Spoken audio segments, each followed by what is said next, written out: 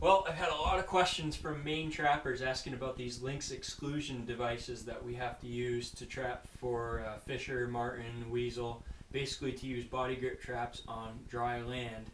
Here in the state of Maine, we are required to use one of these devices. Very basic. If you go to the Maine Department of Inland Fisheries and Wildlife website and go to the trapping section of the page, you will find details going through the trapping laws, and you'll see exactly how they have to be measured and what the size they can be and what they have to be made out of and everything. So I'm not here to talk about all the legal specifications of these devices, but I do want to show you what I use, because I've gone through and I've tried a variety of different sizes and shapes and materials that have not worked very well, and some that have worked better than others. So anyway, the fact that a lot of people have questions, here it is, hopefully a few answers. So this is the first device.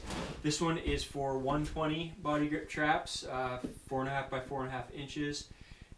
This can also be used, this same style can also be used for 155s. But the jaw spread cannot be greater than 5 inches by 5 inches. I believe that's an inside jaw spread measurement. So this box is made out of wood.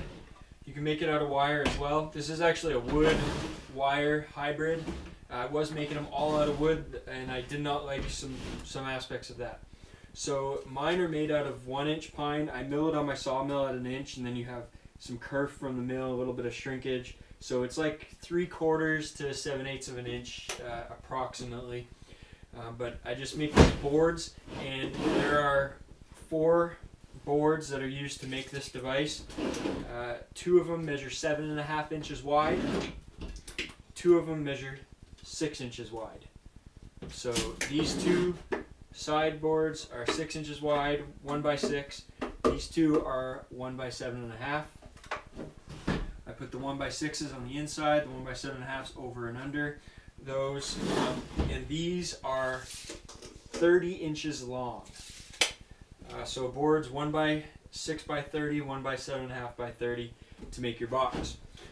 What that does is it gives you an inside diameter of your box that's going to measure, it can vary a little bit, but for me it measures about 5 3/4 inches by about 6 inches.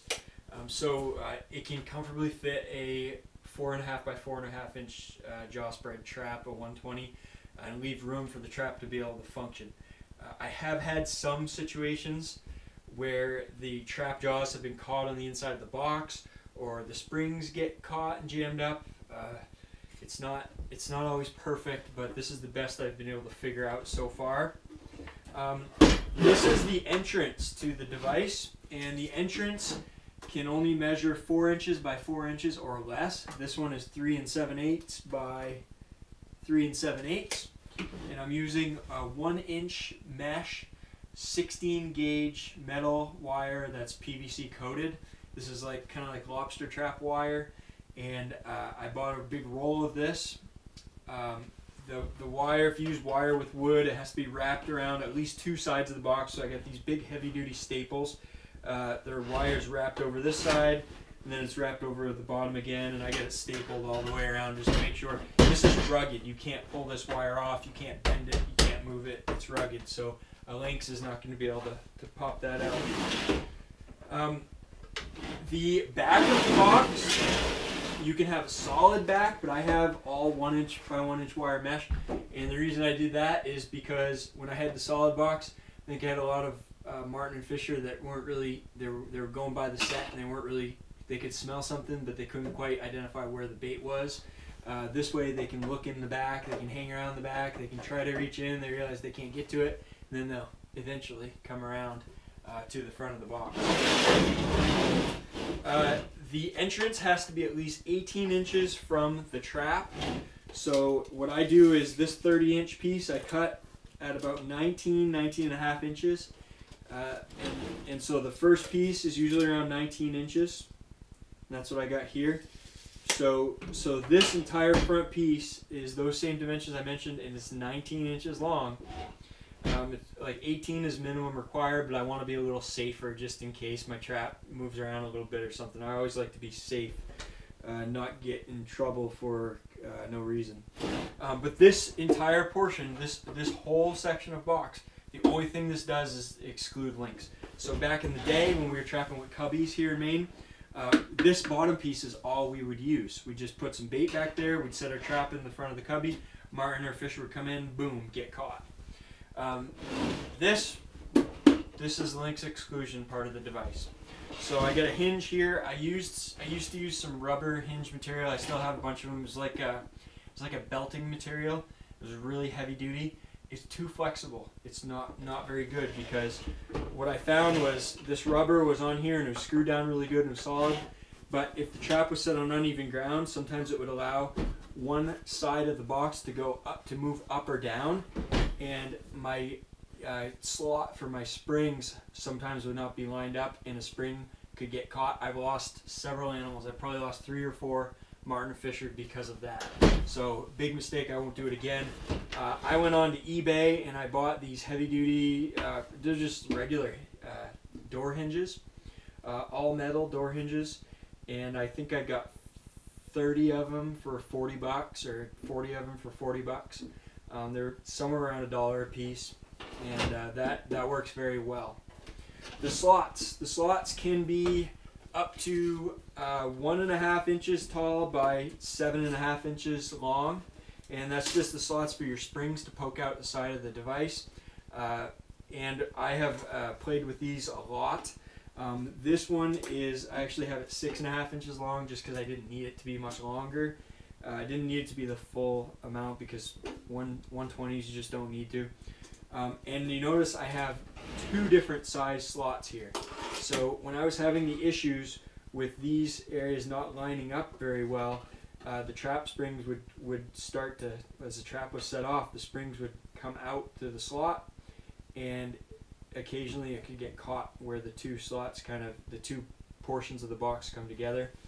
I can't take that risk anymore. I can't be losing animals. So what I've done is I've made this first slot where the springs are when the trap is set, that is half of the width of this second slot.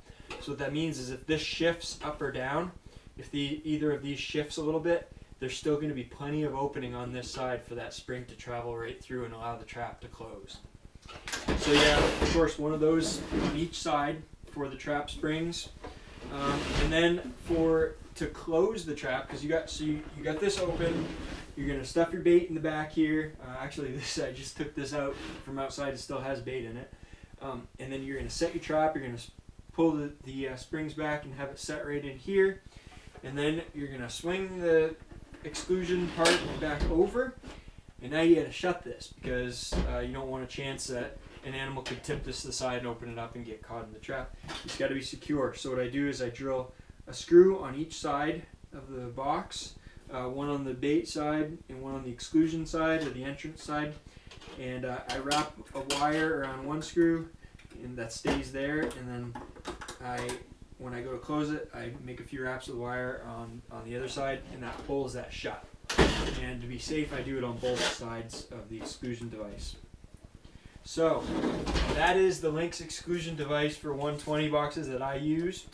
Again, it measures 7.5 inches on the outside diameter. It's 7.5 inches by 8 inches by 30 inches long.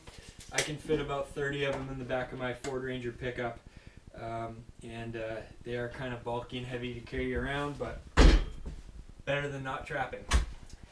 This is the big box. This one is actually designed, I have it designed for 160 size devices. The design I have for 220s, which are 7-inch by 7-inch opening jaw spread, I almost never use those anymore. I have a few, but they have to be a little bit bigger than this typically. But this is the 160 style device, and there's 2. Go on the state website and look at the rules in the law book, because this is only one of the 2 allowed designs. So you could do this a different way if you want to, but this is the one that I've decided to go with. And actually, if I'm comparing these 2 devices, if you've heard me talk before, I've got a lot of opinions on this. I only use these 120s for the most part, as I'm phasing all these big ones out because I've had way too many refusals from both marten and fishers from these boxes. So at least for the next few years, if we're still required to use these things, I'm going to try to phase these out and use more of these. The main reason is this entrance is kind of like a two-parted entrance. Because there's a bigger trap there, the regulations do not allow you to have an entrance on the opposite end of the box where an animal can see all the way to the bait. So because of that, you have to make a 90-degree angle in this box, and that requires a baffle or a lip right here on the side of the box, and so it's a bit more complicated design, but this is made out of that same 1-inch pine boards that I milled, and the boards are 7.5 inches on the sides and 9.5 inches on the top and bottom. So 7.5 by 1, or 1 by 7.5s and 1 by 9s. So you put those together. You got the same deal with your slots. Your slots can be 1.5 inches by 7.5 inches. These ones are 6.5 inches by 1 inch, just because that's what I wanted to make.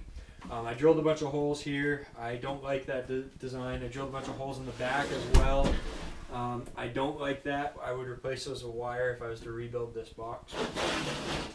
Then the front, you have this opening that you make by this side piece is kind of cut into an L shape.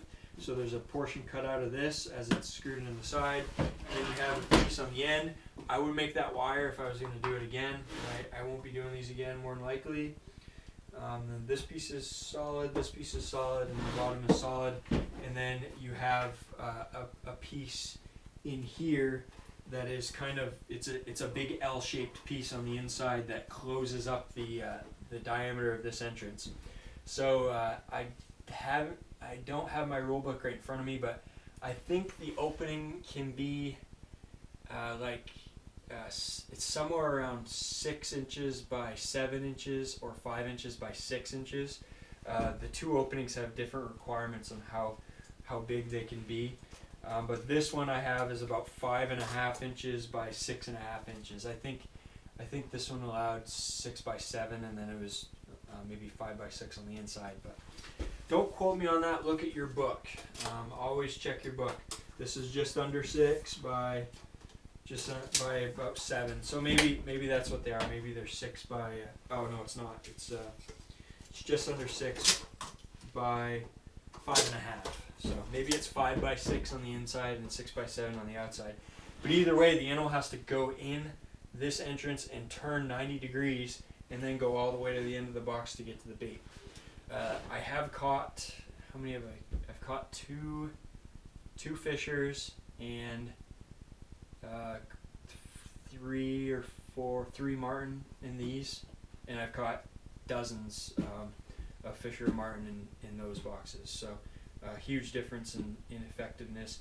What I have had some luck with is using a gland lure in the box. A mustelid gland lure seems to make the animals more likely to want to go in to this device. But either way, I hope that helps. I'll try to answer any more questions that you might have. This is that belted material that I was using that I've replaced with hinges, because as you can see how much that can move.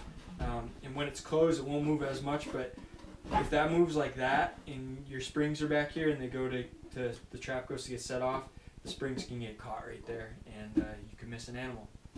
We put a lot of work into this, getting out on the trap line, trying to do it right, trying to catch animals, a lot invested, time and money. A little silly thing like that to cost you an animal, it really is a bummer. So anyway, that's Lynx Exclusion devices currently required in Maine, and if this is video, once this gets a few years old, these may have totally changed. So always check your books and your law book and see what you can and can't do, but for now, this is what we use. Thanks.